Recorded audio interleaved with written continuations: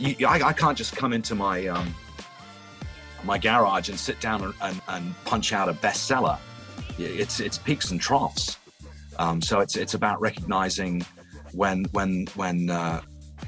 it's right, and then getting after it and being really disciplined about it while it's happening, because it might be fleeting.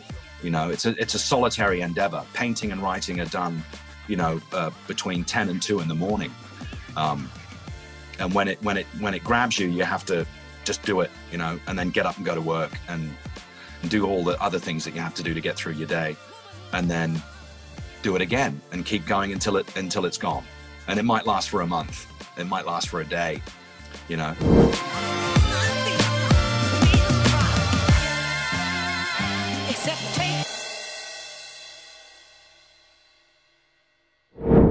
Shawnee. How are you today, mate? Great to be back on the Few Podcast with you. Yeah, great, mate. Really looking forward to today's guest. Should be a little bit of interesting, bit of fun, probably a bit of sarcasm from you guys, given that you know each other. Oh, mate, I don't know whether this podcast is going to be able to get in under an hour. I tell you what, mate, I am super excited for today's podcast because I get to catch up with a very old mate of mine and someone I met who helped me establish my very first business nearly 16 years ago. Can you believe it? With no further ado, we are going to be speaking to artist, author, rough-hand, oil-working, hardcore mofo, Paulie Carter. G'day, Paulie. How are you, mate? Hey, Paul. Hello, gentlemen. Mate, so good to see you, Paulie, and how apt it is that we're podcasting you while you're in your man shed there. Yeah, I'm in my man cave, and thank you very much for inviting me. Paulie, here on The Few, mate, we're all about people that are living their life's purpose, people that have the opportunity to do exactly what they want to do at this point in time and wake up in the morning feeling like, hey, I'm having a good day. This is exactly what I want to do. Now, interestingly, Paulie, your life has taken a few tangents along the way. Some funny connections you and I have is the squadron that I flew over in the UK. Your dad was also a navigator in the same squadron a few years prior to me, which is a small world. And Sean was asking me earlier, how do we know each other and how do we stay in touch? Because really, you and I met back when you were working in marketing, and you helped create the very first logo for the Christian Thomas Group, which is now a global behemoth when it comes to humanitarian project support. But that's not your real life, was it, mate? Tell us a little bit about Paulie's journey prior to designing corporate logos. Oh God, that's like a bad Roman Polanski film with more blood and violence. Yes, so Chris, that's how Chris and I met, because I was working in oil and gas at the shitty end of the stick of oil and gas on the drill floor, back in the good old days before there was safety or the internet or drug testing. So it was all about how fast you could drill the hole, so corners were cut and guys, cut shit off their bodies and permanently damaged their thoracic spines. So I was working hard, crew changing all over the world, 18 different countries on 3 different continents. It was just nonstop. And on my time off in those days, it was an equal time rotation. So it was a month and a month, but the crew I was on, we all got so tight. We all worked together for 20 years. We'd often do extended hitches. So we'd stay till the well was drilled. So sometimes I'd be gone for 3 months. And on my time off, because I was addicted to it, I'd get back home to Sydney, and I was a bachelor then. And after about 2 weeks, I was itching to get back offshore again. So I had to kind of train myself to slow down. And then I ended up working on my time off, and I got a gig with a marketing company, writing, taglines for advertising campaigns. And, more often than not, it was just about taking the piss. So Chris's pretty much fundamentally what marketing's all about. Yeah. Yeah. And Chris's request was the first one I took really seriously. And that's how we met. And of course I liked him instantly. And we stayed in touch over the years. So Paulie, let's revisit that oil and gas stuff. I mean, I remember when I was a kid, and I was keen to be in the Air Force. There were a few professions I always thought I would be terrified of being involved in. One was a bikie gang, and the other one would be working on an oil rig. So how does a teenager, how does a kid end up getting involved in the oil and gas industry and working in what was at the time probably one of the one or two most dangerous environments on the planet? Right. So it's an industry that you have to be born into. It's very hard to get into. Birthed on the deck of an oil rig. Yeah, my mother, my parents. I think you mentioned before, my father was an Air Force aviator. So my parents split when I was 7, and Mum went off into Aberdeen, and we lived in this really poxy council flat. And she's doing it tough. She's not going to pan out as a motel receptionist, trying to raise 2 children. And the 40s field was booming at the time. It's the late 70s. It's 77 in the North Sea, and very quickly turned into the biggest oil and gas hub on the planet. And suddenly Aberdeen went from this sort of sleepy northeastern seaboard fishing town to the center of oil and gas exploration. So lots of people from overseas came in, lots of technology came in, and Mum ended up getting hired by an American gentleman who was staying at the Skeen-Doo Hotel near the airport. And my mother's German, and the company at the time was setting up an office in Celle in Germany. And she might have checked him in and out 3 or 4 times. His name was Jack Jackson. He was an awesome guy. And he said, I need someone in the office who can speak German and English, written and spoken. Are you interested in a job? And of course, my mother said straight away, how much does it pay? And he offered her a good paycheck, so she jumped into oil and gas that way. And that was me. I was skipping school because he was amazing. He was very, very good to me. Mum worked really hard. Feel a father figure type for you, mate, or were you able to still hang out with your dad? What was the sort of dynamic there? Your dad was living in Granton-on-Spey in the Scottish Highlands. And I would regularly visit with Dad, but it was the day-to-day stuff. I would skip school and go and hang out where the offshore guys would crew change, and there were all these larger-than-life lads, big scary dudes, full-sleeve tats, and they would roughhouse me around. Cool, right? Oh, they were amazing, man. They gave me butt knives. They gave me playing cards with naked ladies on them. They gave me my first beer, and it was just fun. I wanted to be around them more and more. I wanted to be one of them. And that's how it started. So I was around the age of 7 when I got my first sort of look at oil and gas, and that was it. I was addicted to it and couldn't wait to catch a break and go offshore, be one of those guys. It's amazing, Paulie. The common theme in everything we do is people that connect with that purpose, or that you didn't connect with working on an oil rig. You connected with a family. You connected with an environment. You connected with a peer group that you felt compelled to be a part of. And just to quickly fast forward, that industry is still giving to you now, many, many years later, and that it's given you many more opportunities beyond what it was, more than just working on an oil rig. The ability to endure, to be resilient, to understand that you can sort of push yourself and do random shit, but still kind of survive and have a good time. When you first started in the oil rigs, did you think that was it? That was it for life? That was was it something that you felt was going to be a portion of your life? How did you sort of feel when you left school and got your first? What was it like getting that first job? The first day you hopped on a rig? Well, I was doing badly at school. We moved to Perth, Western Australia, when I was 15, and coming from Scotland, you had to drag my ass off the beach. You're not going to go swimming in the North Sea or see a woman in a bikini, and that was me. I was full tilt water baby. Loved it, and was getting very distracted and failing badly at school.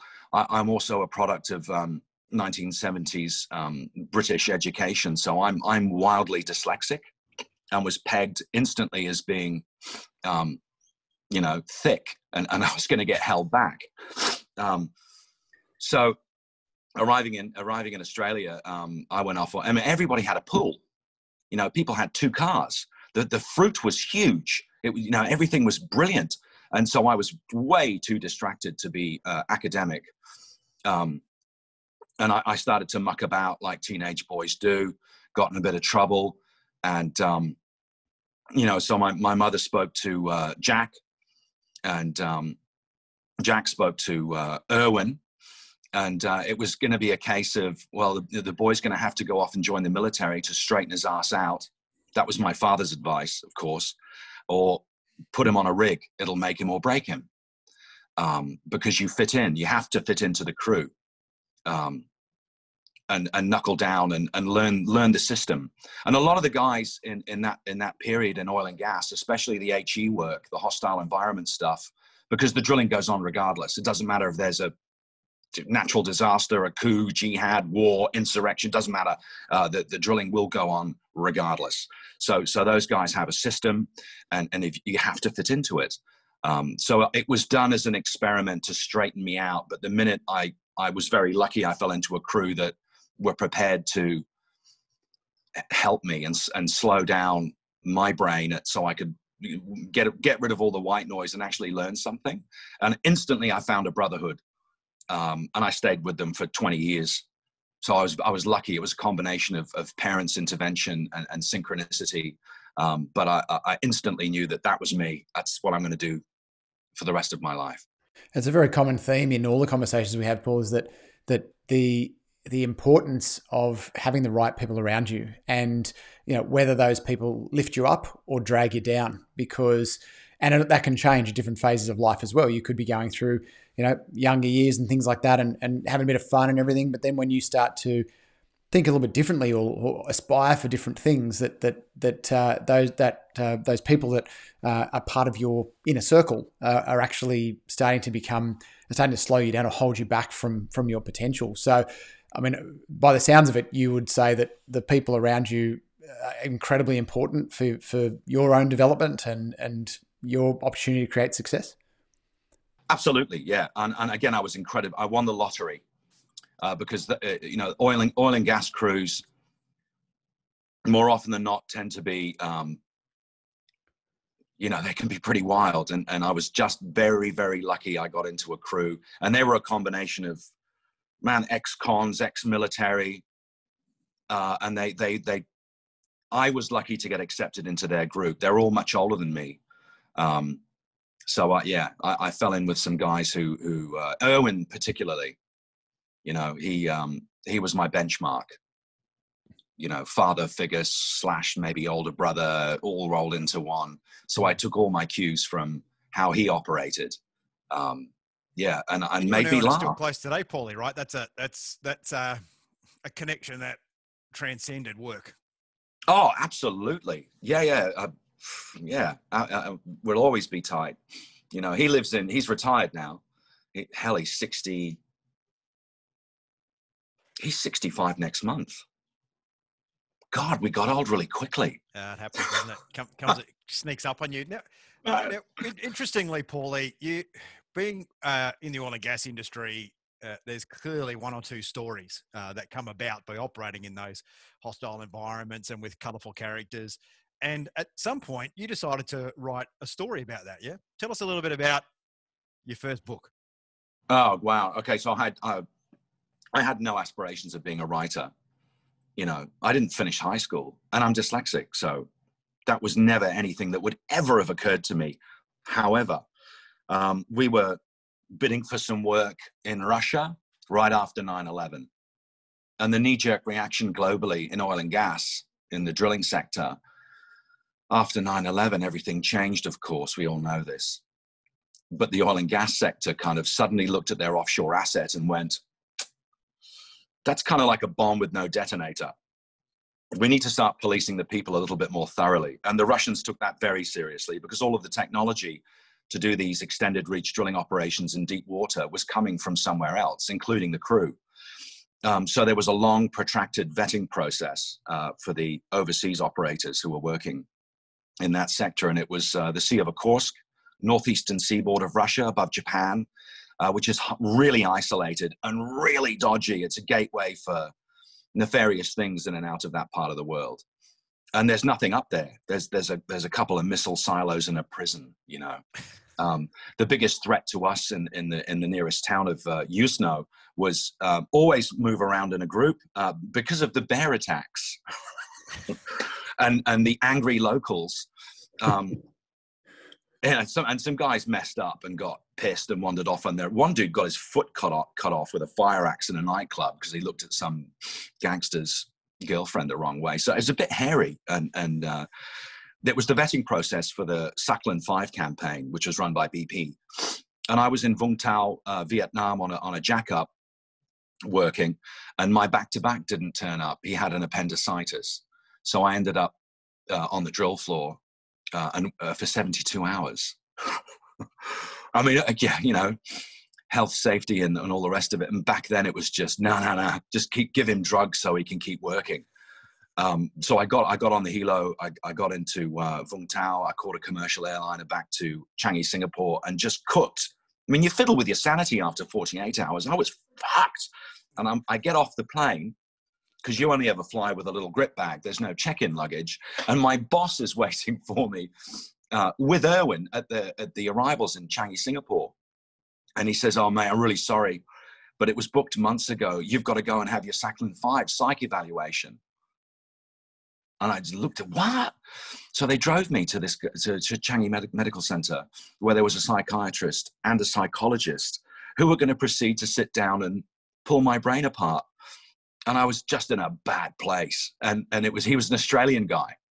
He looked like a hippie crossed with a King Charles Spaniel. and he said, "Okay, Paul, you know, are you comfortable?" And I'm just staring at him. He said, "Let's talk about your relationship with your father." And so I told him what I thought of him. I told him what I thought of me being in that situation in the first place and how fucking ridiculous it was. And I stormed out of his office. I went back to the hotel, and the phone rang immediately. And my boss Drew's on the phone saying, "What do you think? We are not going to blow this tender. We're in the lead position to win this work. We need this work. Your crew needs this work. You will go back there at 9 a.m. tomorrow morning and you will fix this." He's calm now, but he wants a letter of apology. And Jesus, so I sat down, I went to sleep, and I woke up and I drank the minibar, and I got the hotel stationery out, and I wrote this, what turned into a dyslexic 5,000 word rant on that situation, and just how ridiculous that situation is. I went back to his office at 9 a.m.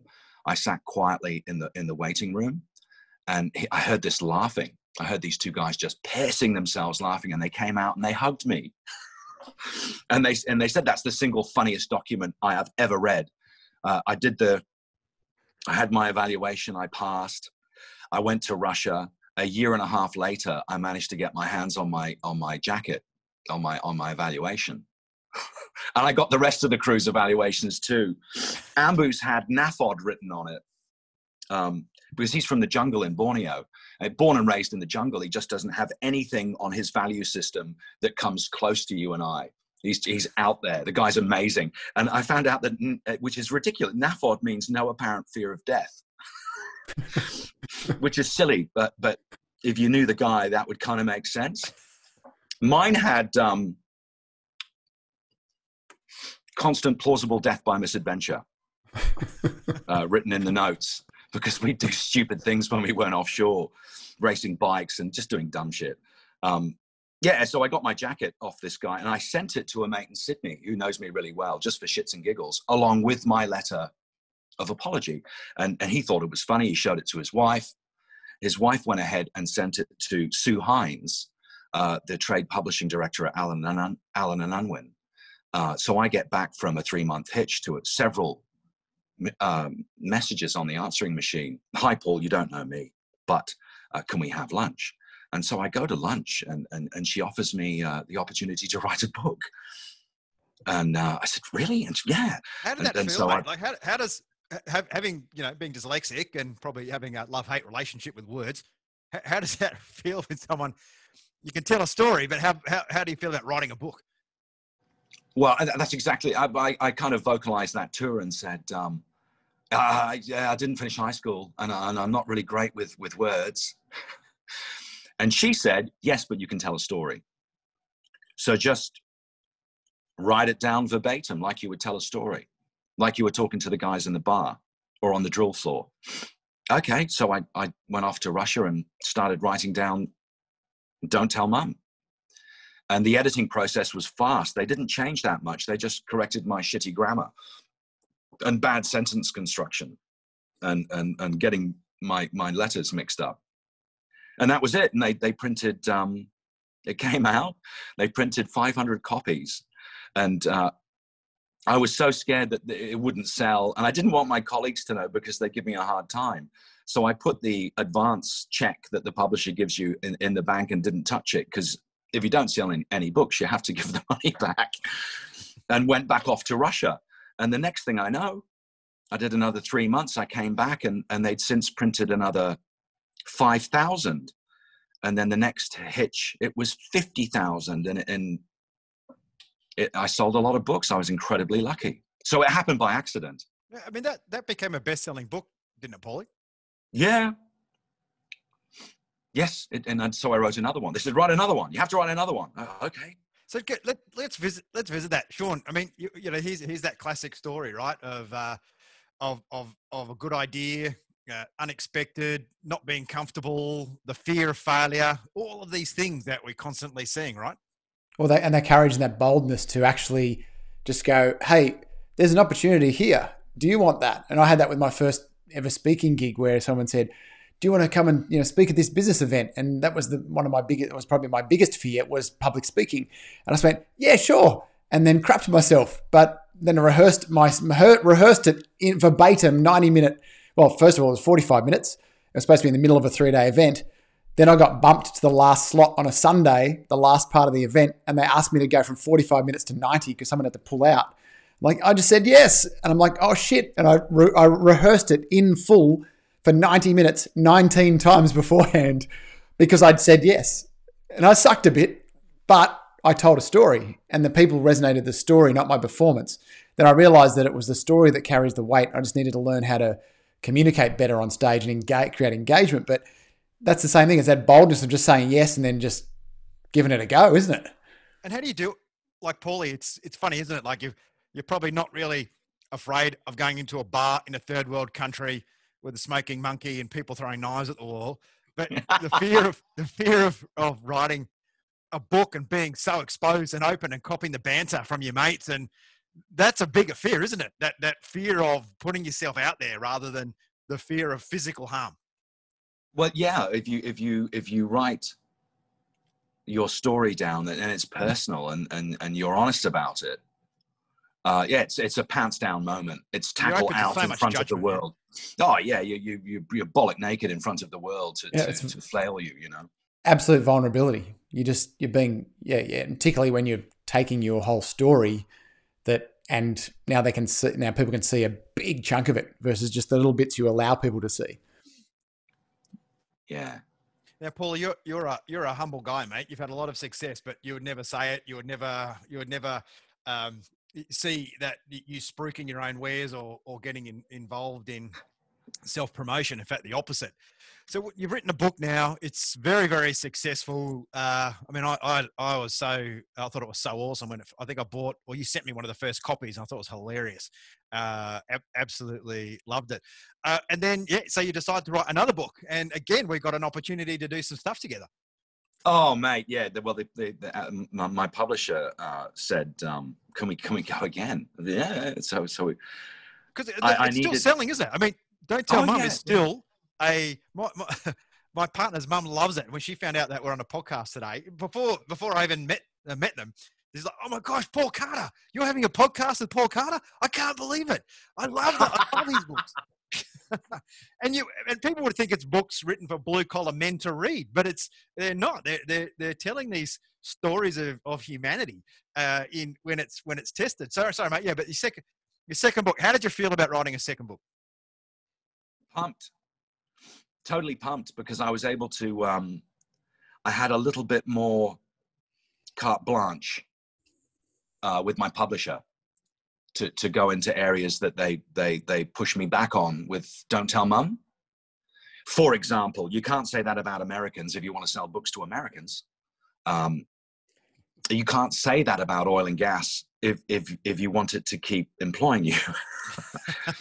So there was a little bit of holding back, which I pushed in the second book, and I was particularly fascinated in what was happening in Central Asia at the time, which you were heavily involved in, and therein presented the opportunity to ask Chris very nicely if I could spend some time in Afghanistan and maybe have a look at what was going on at the time. Anaconda hadn't finished that. It had just ended. Everything had just ended, and that was utterly fascinating. I couldn't just turn up in that part of the world. I would be instantly capitulated. No one would talk to me. But if I asked Chris nicely, and he let me just be the grey man, stand in the corner and watch, it was fascinating. And that was a real interesting eye-opener. times, wasn't it, Paulie? This was the start of the proliferation of private security and companies doing the bidding of nations, not just in the Middle East, all over the place, Nigeria, you name it. And oil and gas was, as you said, you drill no matter what. And therefore, at oil and gas, you find yourself at the front line of all that BS, don't you? You do, and thank God there are entities that you can engage to cover your ass. It's stressful enough being on the drill floor. It's an inherently dangerous place to be on a sunny day. Add Mother Nature into that equation, and the opportunity of getting hurt because you got kidnapped trying to get to or from work, or they have a go at the asset itself. If we weren't able to engage people to make sure that we can go to work and feel safe, that has a roll-on effect with everything. If you're looking over your shoulder all the time, you're going to end up cutting your hand off, or cutting your hand off because you were worried because you didn't sleep after a 12-hour hitch. So I found that fascinating, and I wanted to know more, but it was a very closed off world. It's a group within the group.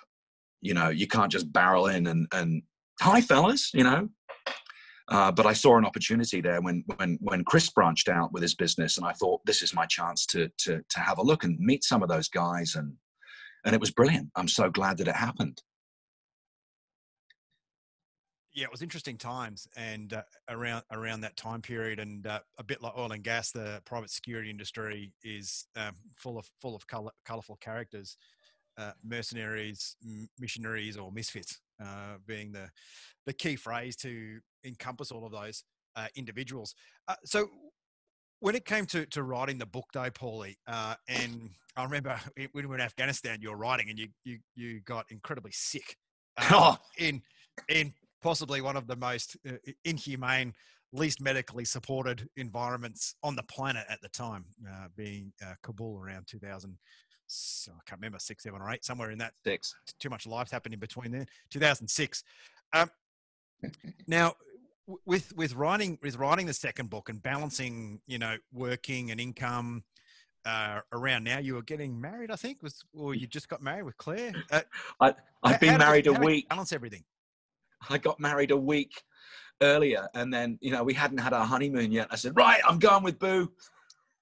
I'm going to Kabul. Bye, darling. And then we got on that.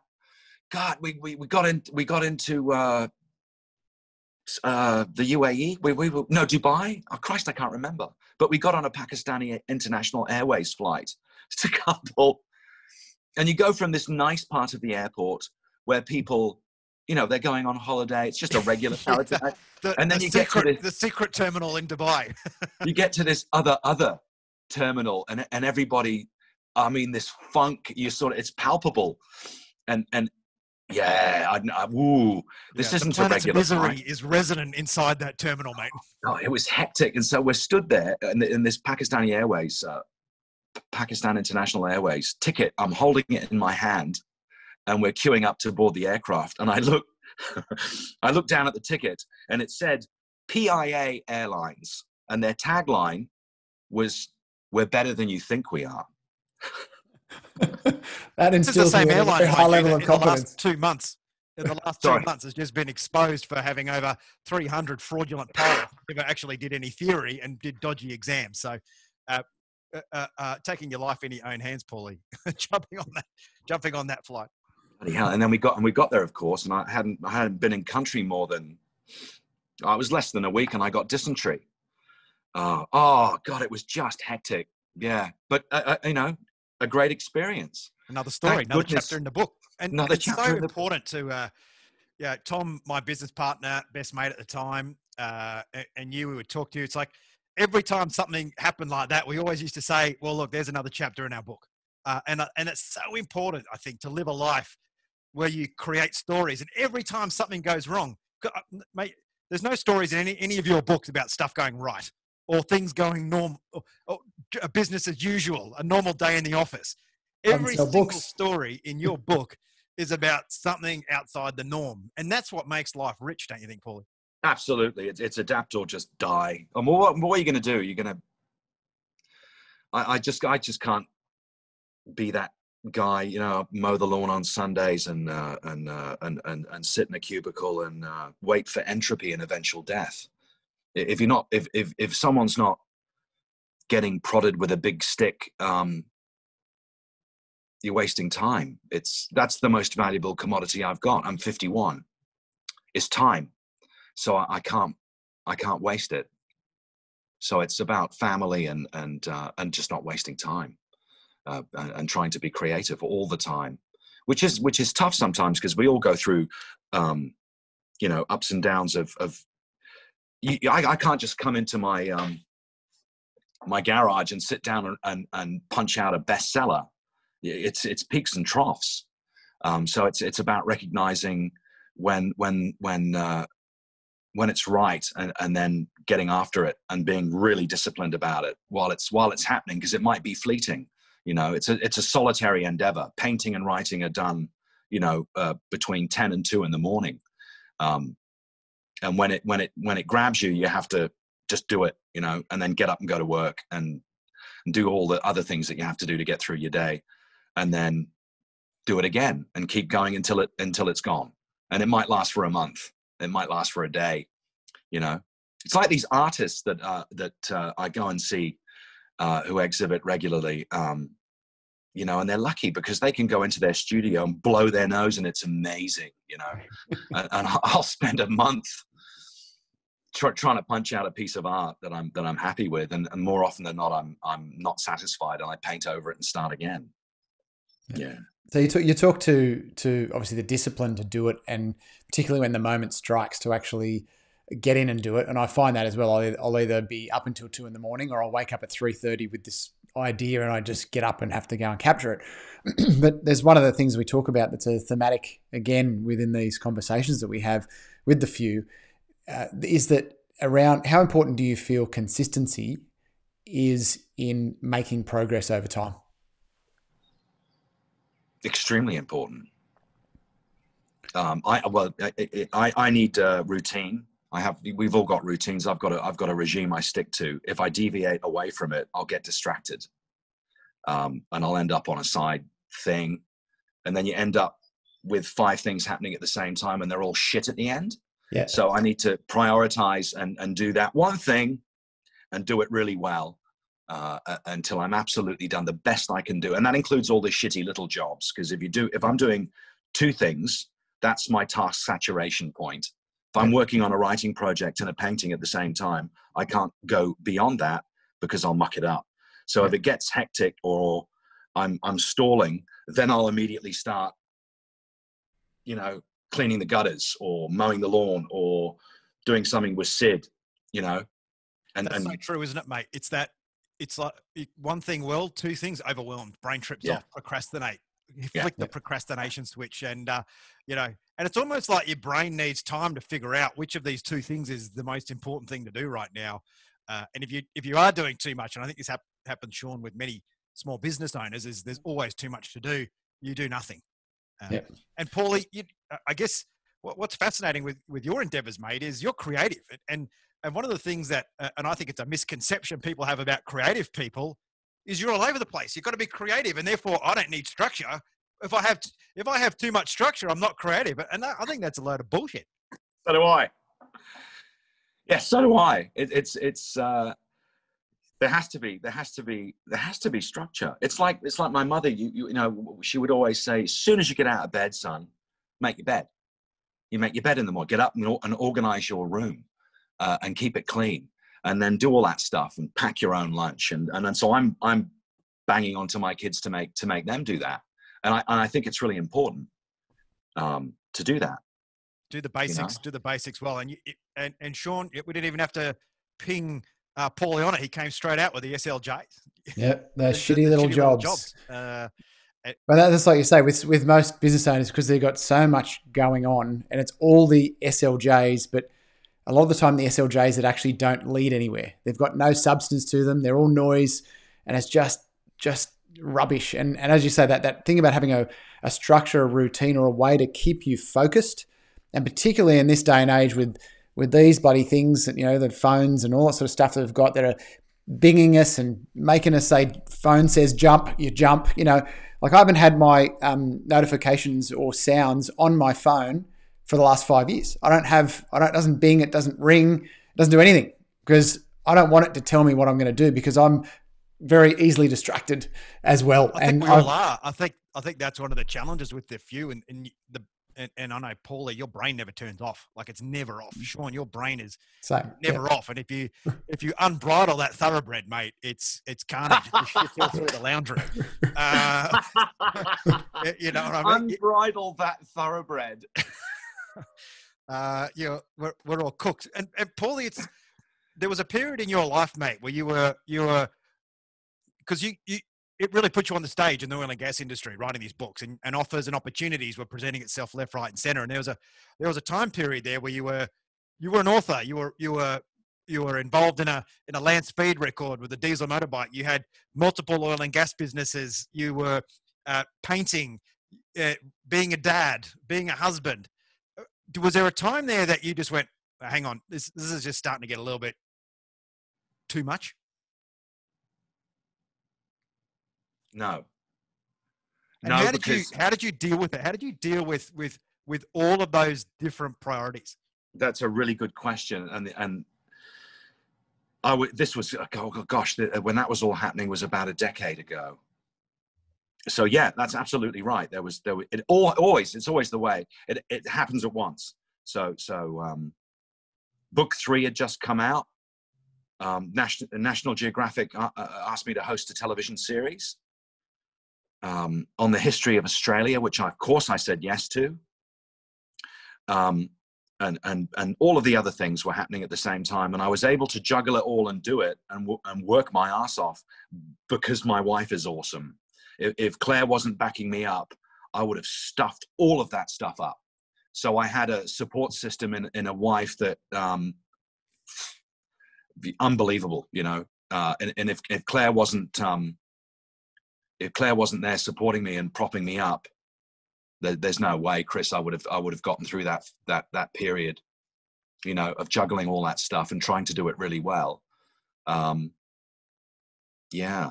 It's like that, you, isn't it, mate? Like family, and you're a guy that forms deep bonds and connections with people and keeps them for a long time. Yeah. So I think that stability, that family stability and consistency for you, that you value that, don't you? Yeah, that figures most largely in my value system. Well, because I come from a broken home. I come from a very unhappy childhood. So and we're not close because we're dysfunctional. We don't. No one in my family communicates as often as they should. So I wanted to have. I craved that stability and loving, nurturing environment. And I was just incredibly lucky in finding Claire, which is the catalyst for all of that.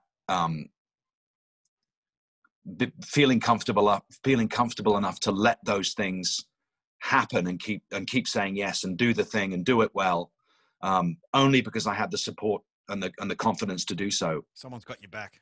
Yeah, my wife's got my back. And you know, Claire says it's like that thing, you know, when Cortez reached the New World he burnt his Armada into the bay, and his colleague said, "What are you doing?" And he said, "Yeah, there's no plan B. We're going to make it work." Claire's a bit like that. You know, she's very true. I I shit remember or when I get was a off.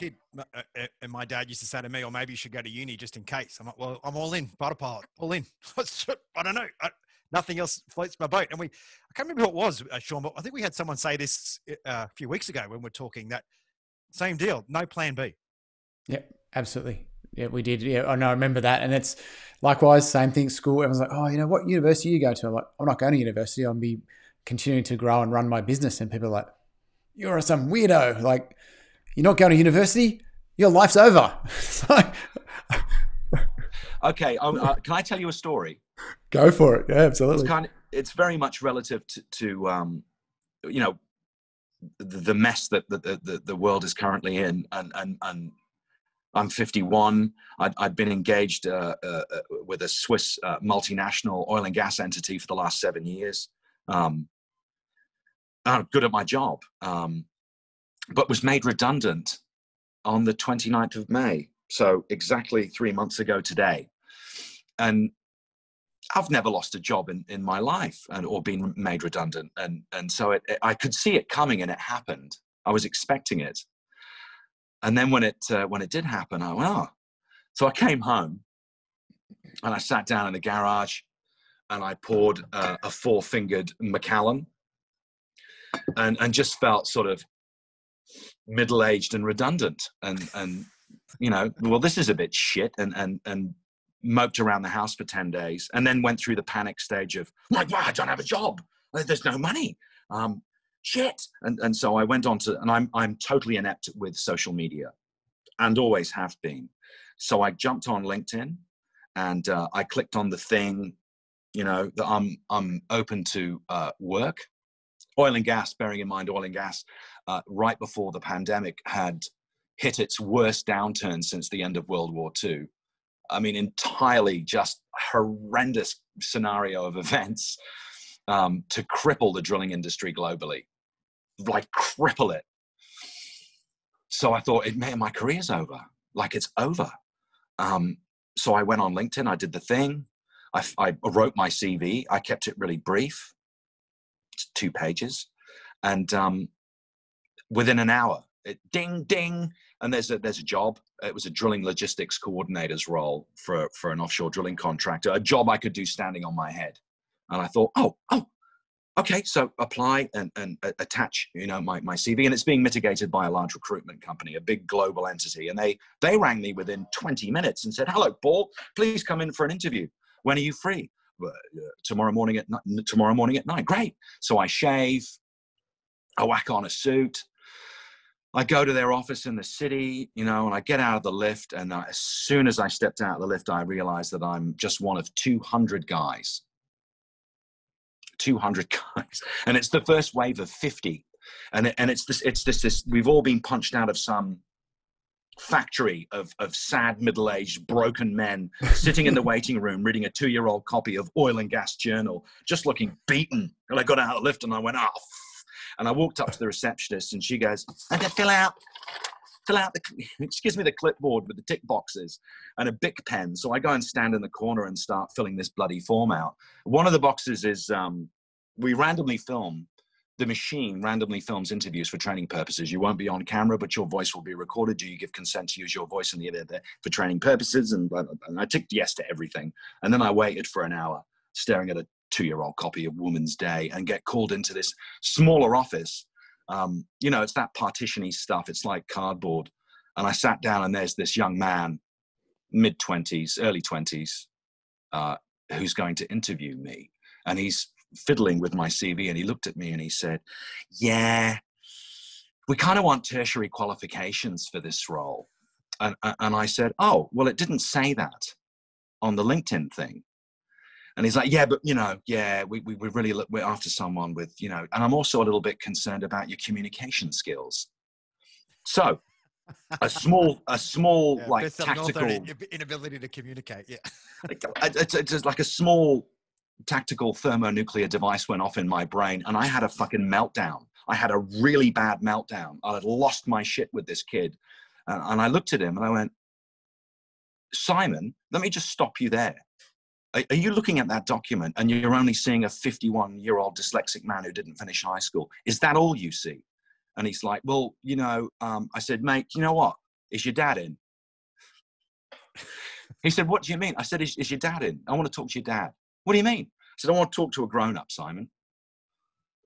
And he said, I think you need to leave. And I said, no, I think I need to talk to a man who hasn't got pen all over his hands. And I lost it. I fucking lost it. And he goes for the phone and I bang my hand down on top of his hand on the phone. I said, Simon, are you calling security? And I said, am I scaring you? And he went, no. I said, do you want me to? And it's getting bad. He stands up. I stand up. And I said, look, it's okay, man. I'll leave of my own volition. But know this. 2/3 of the men you're going to talk to over the next couple of days have hemorrhoids that are older than you. So you need to adjust your attitude, son. And I slammed the door really hard and art fell off the wall. And this one random guy jumps up and he high-fives me. He goes, good on you, Paul. And he high-fives me. I get to the lift and I'm pressing the button and shit. And the doors open up and there's a 300-pound Maori guy with no neck and full sleeve tats with security written on his shirt. And he looked at me. I said, oh, hi. And he said, I think I'm here for you. I said, yeah, come on. We got in the lift and we're stood there in the lift and I'm looking up at him and it's ba-ba-ba-ba-ba-ba. And he said, you get the job, Brute? And I went, what do you reckon? He said, don't worry, cuz, you'll get a job. So I went home. I poured another 4-fingered Macallan and just felt really naff and bad because I went off at this kid and it was shit. And Claire came home and laughed. And 10 days go by and then my phone rings and I pick it up and it's, hello, Paul. I'm Roger Pumpernickel III, the Southeast Asia Pacific Director of blah, blah recruiting. I'm calling to apologize because we randomly filmed your interview and it's gone viral in our company. And I'm in Perth at the moment, and I would, can I re-interview you personally and take you out to lunch? And I said, yeah, but only if Simon can come too. So he goes, and he's sitting at the table. And since that's happened, what's it been, about a month, and they've sent me 4 jobs, and I keep turning them down because I'm happier now, just painting, than I've ever been in my life. There you go. No, that's awesome, mate. But do you think you needed that, Paulie? You needed to go through that process to connect with what you really, really want to do. Because you are the master of the side hustle, mate. I mean, let's face it, best-selling author, side hustle, painting. Because your first exhibition was in the Wentworth Gallery in Martin Place. Like it was not a small gallery and a small exhibition. It was prime real estate here. In the middle of the CBD. Yeah, I'm lucky. I'm incredibly lucky.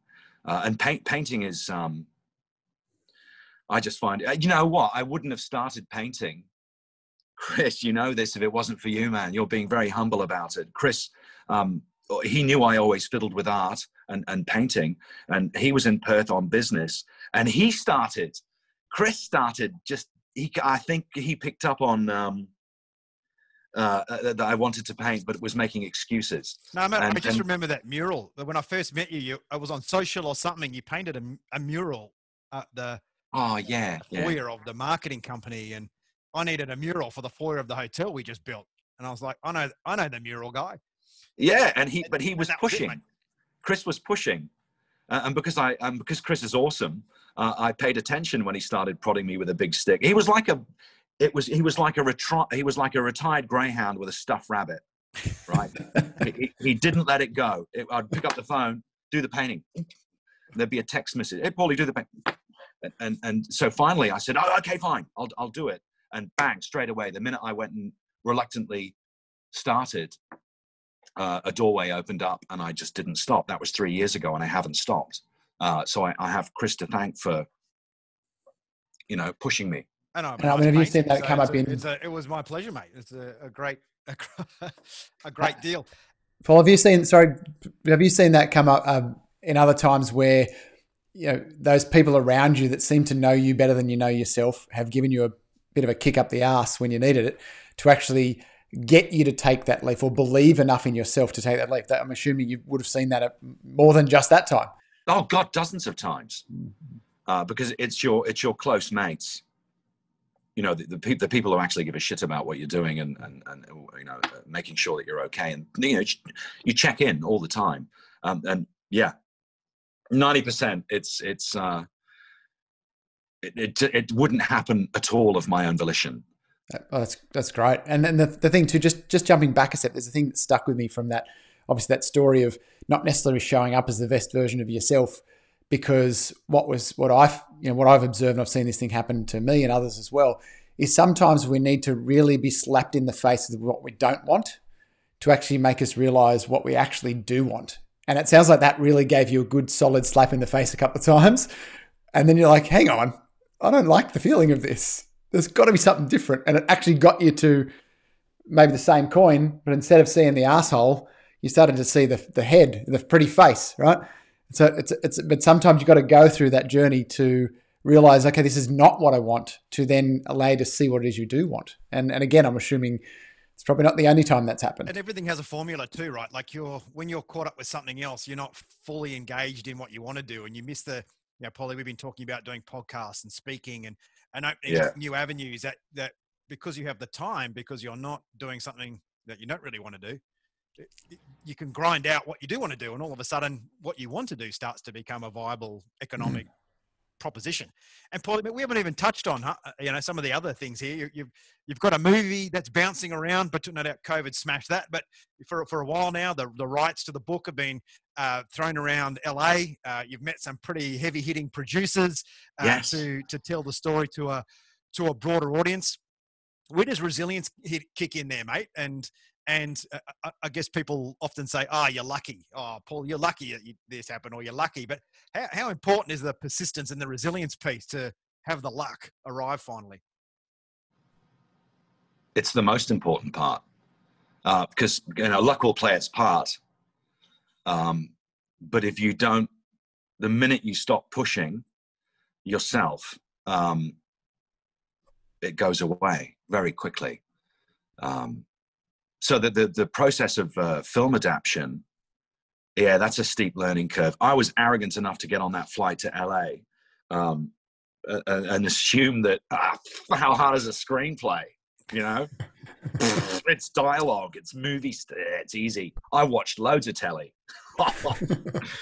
That is a level of alchemy and a skill set. Wow! I very quickly checked my ego and shut the hell up. And it's such a skill getting a narrative into a feature film structure from a disjointed book like Don't Tell Mum, which is really a series of vignettes of men behaving badly. How do you take a protagonist in that situation and actually make it appealing for a wider audience in the film spectrum, so that they can make money and bums on seats and all that stuff?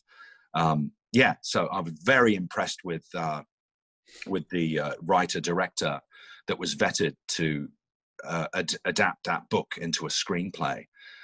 Brilliant guy. His name is Gil Junger. And I knew instantly that he was they'd found the right man, because he was making me laugh, you know, within 10 minutes of meeting him. He gets it. He gets all of it. And he was just making me laugh. He's got a brilliant sense of humor. His comic timing is outstanding. And I knew straight away he was the right chap to do it. And I learned a lot from Gil with the writing process. Not that I was involved in the screenwriting. I was just there to, you know, fill in the blanks and answer questions and so on. But brilliant experience. So it's in its fifth draft now. COVID's obviously shut down a lot of production opportunities for everyone in the film space at the minute. But I'm Deadpool, you know, mate. I think Ryan Reynolds held on to that script for like 10, 15 years before it finally got written and launched and became a huge success. Paulie, coming into, unfortunately, mate, we eventually have to stop talking. But one of the things you mentioned, and it's a common thread throughout your life, is the people around you. What do you reckon were the three best pieces of advice that you've received over your lifetime? And if you had the advice earlier on, what would you have done? well, the day I got married, like I said earlier, my family, no one was at my wedding from my family deliberately. But I remember my mother rang me, my German mum. She rang me, God love her, a couple of hours before the ceremony. And she imparted 3 of her best pieces of advice for a successful marriage.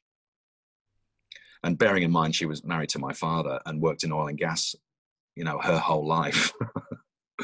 I took it very seriously. And she said, I can't do German accents, but my mother said, darling, women need 3 things to be happy in life. And I'm hanging on the phone outside. She said they need security, sex, and shoes, but not necessarily in that order. Then my dad rang, and he said, son, marry for love and nothing else. But if she's rich, don't forget your dear old dad. So, 3 pieces of advice. It's a tough question, Chris.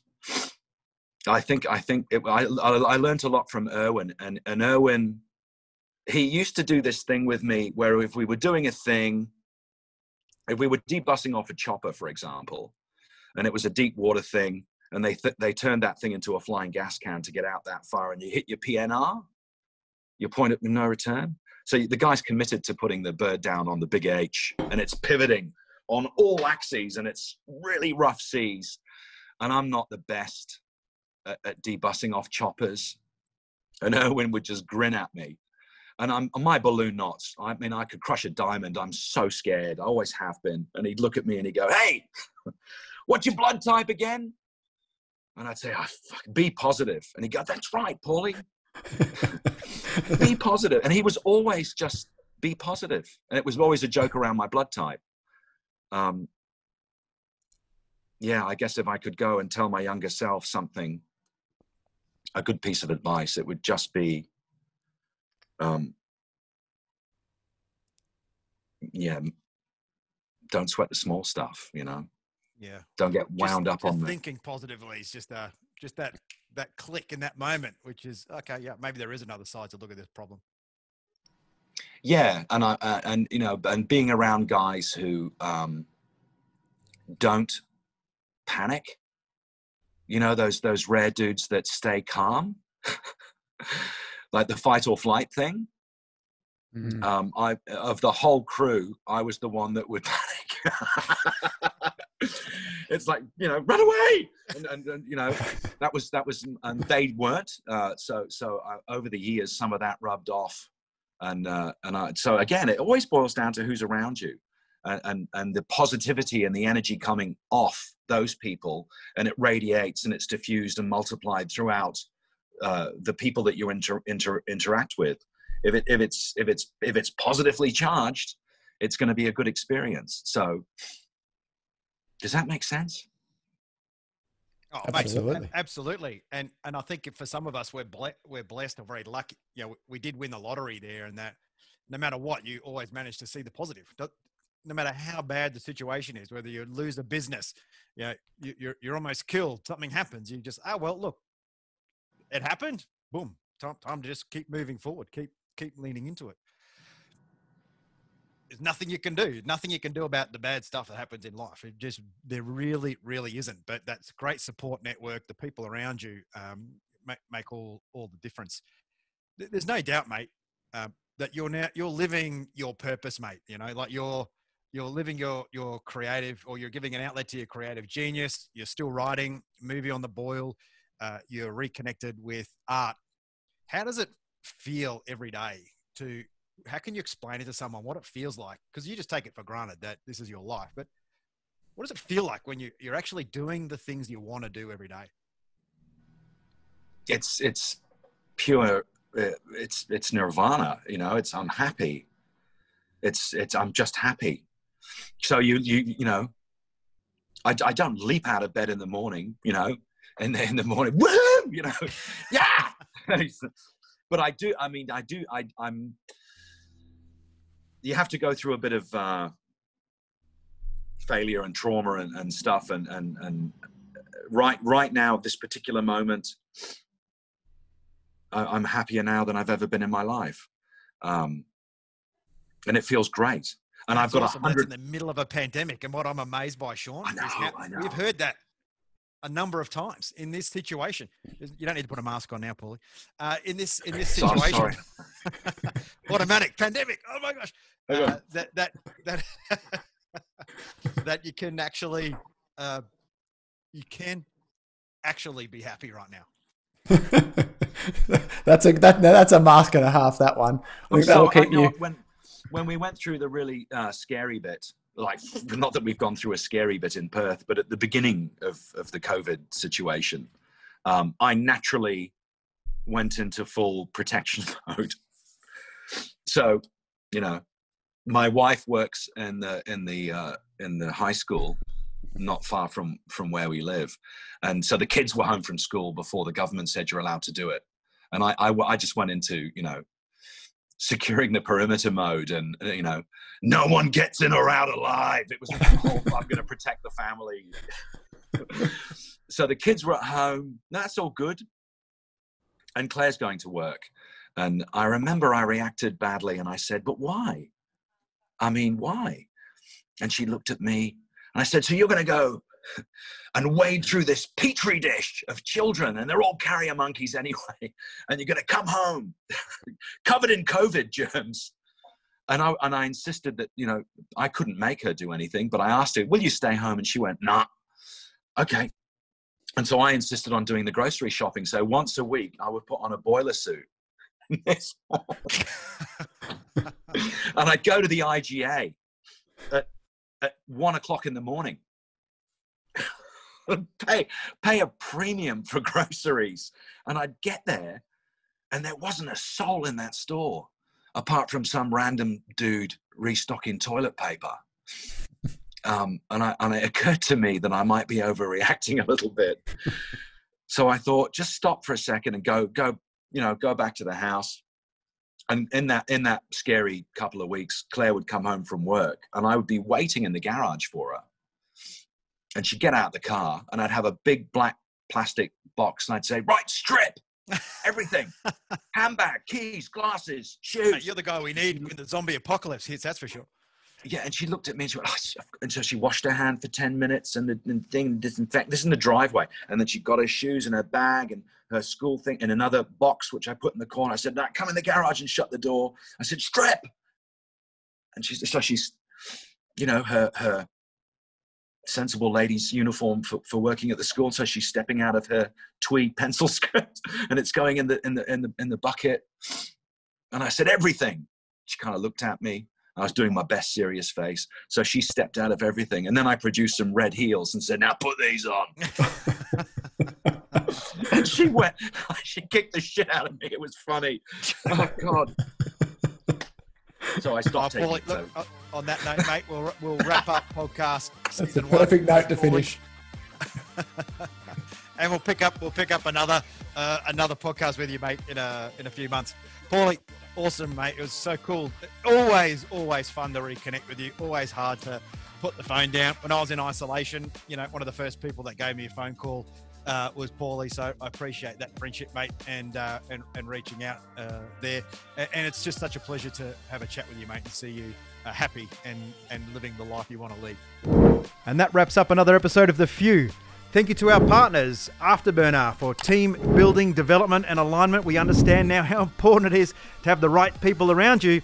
Get them on board with where you want to go. Momentum Media, the largest industry publisher in the country, connecting your business to the Australian community. ICMI, Australia's premier speaker bureau, representing the few that do fulfill their life's purpose. And finally, Sean's Inner Circle, the business coaching organisation for small and medium enterprises looking to make that next step.